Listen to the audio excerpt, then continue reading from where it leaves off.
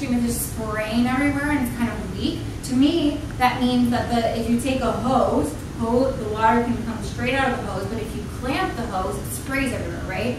So I'm thinking the urethra is still kind of closed. You're not getting full expansion and lengthening and opening through that urethra.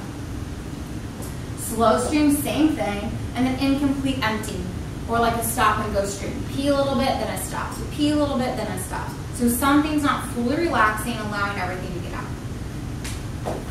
All right, so overactive bladder is defined as urinary urgency and frequency through feelings of incomplete voiding with or without incontinence. 60% just have urinary urgency and frequency, and the other 40% also have incontinence with it. 11 million Americans, a lot of them. So what is urgency and frequency? So urgency is a strong desire to void. Sometimes this can be based on triggers.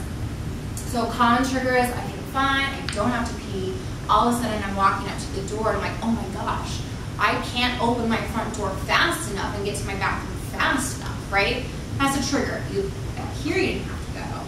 Here you really had to go, right? So we've trained our brain to send a signal to our bladder to contract every time we get to the front door.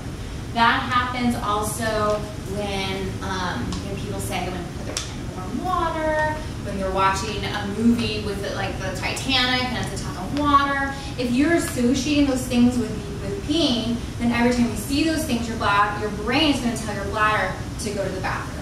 Okay? Irritated bladder lining. So our urine is acidic just naturally. Okay? So if we're not drinking enough water, we are not diluting the acidity of the urine. Or if we're having like a ton of acidic foods and not enough water, even worse, our urine becomes very, very acidic. And because the inside of the bladder has a nice mucosal lining, almost like the insides of our mouth is mucosal lining, when it's very acidic, that can start eating away the mucosal lining, okay? That is painful. Your bladder doesn't like it. Your bladder's going to start contracting. So that's another reason for a lot of urgency is if you're not drinking enough water to dilute your urine, and if you're eating a lot of bladder irritants. And we have a whole slide on bladder irritants later, okay? And then excessive signaling of the detrusor contracting could be from both of those things, or could just be from training. So incontinence, there's 4 different types of incontinence. There's urge incontinence, stress incontinence, mixed incontinence, and overflow. Overflow is a neurological problem. We're not going to talk about that today. So urge incontinence. Urge incontinence is when you become incontinent during or just after you've had a very strong urge. So same thing, walking up to the door and opening it, also, oh my gosh, I really gotta go, and then I leak a little. That's urge incontinence, okay? So sometimes it could be because the bladder is uninhibited, so the detrusor is just contracting all the time. That's a neurological problem.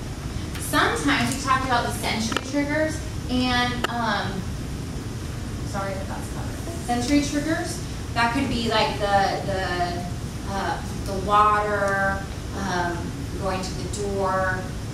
Sometimes it could be poor bladder training. You're jicking all the time, and therefore you trained your bladder to just contract when at a certain level of urine within the bladder.